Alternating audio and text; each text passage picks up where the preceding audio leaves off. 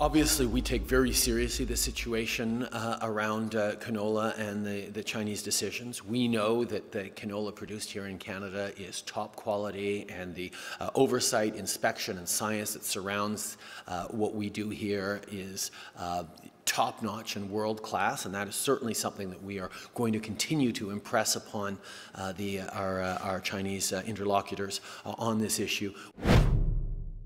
Canada's rocky relationship with China hit another bump today. Beijing has now blocked canola imports from a second Canadian producer, Viterra, over alleged contamination by pests. Is it another retaliatory measure against Canada's December arrest of Huawei CFO Meng Wanzhou?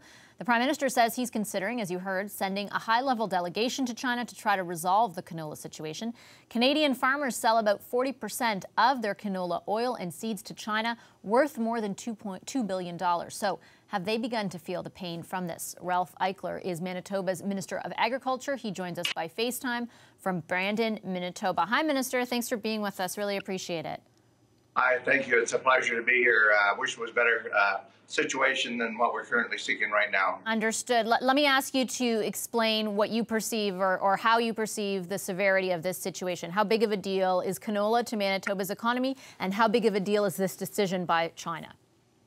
It's a $350 million hit for the province of Manitoba. Certainly we know there's an issue has to be resolved sooner than later. We're calling on the Prime Minister and his cabinet to set up a trade mission, which would include Manitoba and Saskatchewan, in order to resolve this issue sooner than later. We're right on top of the seeding season as we get ready. So the decisions are imperative that we get this right and resolve this issue, base it on science, not on politics. Our farmers need somebody to stand up for them, so we're doing exactly that. Do you think there is the possibility of a science-based solution? I certainly do, and we've had our test be done to verify through CFIA that in fact our product is safe. It meets the demands that was placed upon our producers. So we want to make sure that we continue our business relationship with China, not only for Manitoba, but for all of Canada. Do you think China's decision is connected to what's happened with Meng Wanzhou? You know, I would hope it wouldn't be, but I believe it is. And unfortunately, that impacts our farm families, our economy, and of course, each and every farm family that relies on this trade bill to help them get through their financial strains as well. So let me ask you then, if you do think that it is connected, how would a scientific solution work in this case?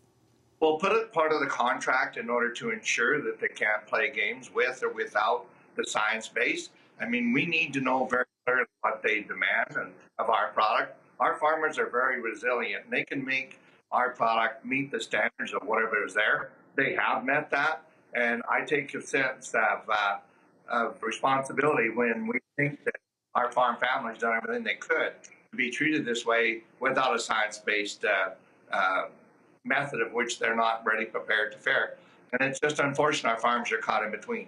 When you say that you'd like a trade mission, you'd like Canada to get together a trade mission to go there, are you talking about sort of you want conversations on the political level, on the diplomatic level? That's exactly right. I mean, it's about relationships, and you don't treat friends and family in a way if you have a relationship with them. I always call it you're having a conversation with your friends. But if you're just chatting, you're not really taking each other seriously. And this is a serious matter for Canada, serious matter for our farm families. And I think we need to put it behind us sooner than later. I guess my question is, though, do you think that type of a conversation is possible, given the backdrop against which this is all happening, given the fact that there are 2 Canadian men detained in China right now in an apparent retaliation for the arrest of Meng Wanzhou? Do you think that type of a discussion could be fruitful, produce the results you're hoping for, given what's really happening here? You know what? I learned a long time ago, even as a young child, that we have to reach out sometimes and just say, look, we're sorry if you did something wrong. That's what I'm asking China to do, is to say they're sorry and reinstate our trade relationship with the canola. And of course, all our other agriculture products that are so important to our vital trade between China and Canada.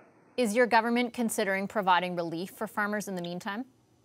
You know, it's too early to try and anticipate what this might look like. The sooner we get the issue resolved, canola's down $20 a ton as of now. We don't want to see drop any lower, but certainly there's that optimism that we can get this issue resolved and if it will, we'll see the market come back to where it should be.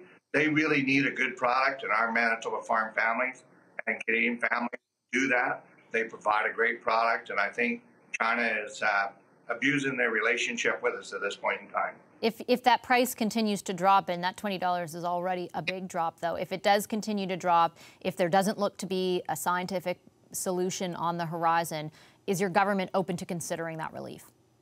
Well, certainly it's more of a federal issue when it comes to compensation in that line, but certainly we'll be standing up for our farm families and advocating for what we can do to help them make sure they're sustainable short-term and, of course, long-term. All right, I'll leave it there. Thank you, Minister Eichler. I appreciate your time today. You're welcome. Thank you. Welcome back to Power and Politics in the Power Panel with Supriya Dwivedi, Stockwell Day, Françoise Boivin, and Katie Simpson. And another big Canadian canola company will no longer be selling to China. Viterra had its license revoked after China alleged shipments contained impurities. How serious is this trade issue becoming for the Liberal government? Stockwell, I'll start with you. How big of a deal for the feds is this, do you think? Well, I hate to start saying, it doesn't get any worse, but this is getting bad. And CBC seems to be even more concerned about this than the federal government, because federal government's obviously distracted with the S&C stuff. But CBC's been raising this for a while, and now another company has been shut down. Canada's the largest exporter in the world of the best canola in the world. 40% goes to China, and now we're getting it shut down. So you add that to what we're facing in terms of natural resources and the pipeline issues, throw in the steel tariffs. We've got some very serious stuff going on, and the Prime Minister is distracted because of the S&C situation. There's some talk about what other countries can we work with or what can we do. When you look at other countries that have been similarly hit because of crossing tracks with China in the past, these things simply go on or tend to go on for a number of years before China says, okay, we're going to ease up. We really can't afford this to go on for a number of years. And the Prime Minister, his entire team, has just got to get more focused on this. And Katie, you've been covering the issue because this is not just about canola, obviously. No. This is about what's happened between China and Canada over the last number of months, beginning with the arrest of Meng Wanzhou, Huawei's CFO, the apparent retaliatory detainment of Michael Kovrig and Michael Spavor. It's just, the big question, we had the Agriculture Minister from Manitoba on earlier, and there's all this pressure sort of, take diplomats there, try to raise the conversation. What are you hearing about the ability of Canadian officials or politicians to even get an audience in China?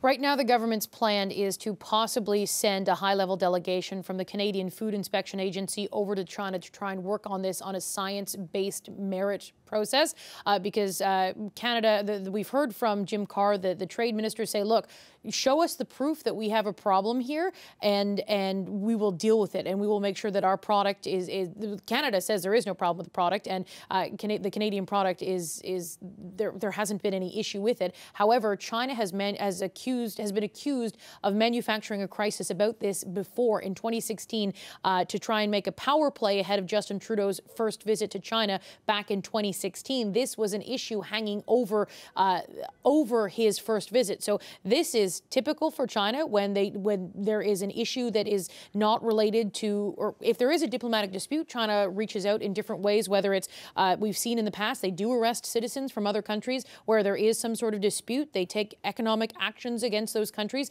We've seen it with Norway. We've seen it with South Korea. We've seen it with Canada. So this is very typical for what happens when you are in a diplomatic dispute with China, and there are some significant concerns there. But in terms of the Prime Minister or the government's ability to get any sort of audience, any sort of high-level audience, because this issue is such a big concern in Canada, as it is also getting a lot of attention in China. At those overnight briefings by the Foreign Ministry spokesperson, there are questions from about this Canada issue, but to resolve something of this level would happen at a higher level. It would even happen above the ambassador level at this point. Canada doesn't. There is no ambassador. There is no ambassador. There is no Canadian ambassador there right now. But everyone I've spoken to, whether they're currently in the game right now, whether they're advising the government, or whether they're sort of from a step back, everyone says Jim Nicol, the deputy head who is running the embassy in Beijing, the acting. Apparently, he's very competent. But again, at this point, this is a dispute that needs to be resolved at a much higher level, and there's no signs that there's going to be any sort of high-level dialogue dialogue on that. And how much of an issue is that for the federal government, Françoise? I think it is a big issue. Remember in 2015 when they said Canada's back at the world stage. There's a few big challenges that they don't seem to be able to win over the Trudeau government. I mean, the tariffs with the states and the signing of the agreement over there, the situation with China. I mean, serious accusations from China saying that we've got spies and we've got guys there who are accused of spying. What Katie was talking about, that it's their methodology. When they're not happy with your political stand, they find something economically to hit you with. It was salmon, I think, with Norway that you were mentioning. Now it's canola from Canada. But meanwhile, while all this is happening and there doesn't seem to be a strong voice talking for Canada and taking matters at the highest level, there's some producers. Well, we don't hear nothing. I don't doubt that the interim is good and competent in China, but knowing Chinese and how they like to talk at certain level, I'm sure that's not enough. So they lost McCollum. There's no ambassador to really translate daily. Like Stockwell was saying, they're otherwise occupied. The Canadian government doesn't seem to matter until there's something really strongly, like today, maybe they will finally take a matter more seriously. That's what the feeling is. And if I was in Manitoba, I'd be a bit worried right now with what is happening. So when you're thinking about, sorry, I'll get right back. Yeah, Supriya, when the government is trying to figure out how to handle this, I mean, like, what are some of the I get what everybody's saying. Like, I get the Manitoba, everyone's saying go over there, try and work on a science-based solution. But it seems like nobody is picking up Canada's calls. So how do they get over this hump? Is that even possible? Well, I think first and foremost, you get there, right? You send a high-level delegation. You get every ally we have on the issue that has possibly also gotten into it with the dystopian authoritarian regime that is China, that can manage to do things like this on a regular basis with its economic trading partners to sort of as well, help us out to the degree that they can. I understand that this is an incredible issue for the government in a bad way. I think dollars-wise, Stock had mentioned 40% goes to China. I think that represents like something like $2.7 billion with a B. So that's nothing to sneeze at. Certainly puts the 9,000 S&C jobs in perspective. But also the other issue here, and I can understand that the government is otherwise occupied. I don't discount that. But the other, I guess, sort of missed opportunity is that the opposition thus far has been pushing S&C and only S&C on the government. It seems like perhaps now there are much bigger issues at play that the opposition may also want to sort of capitalize on.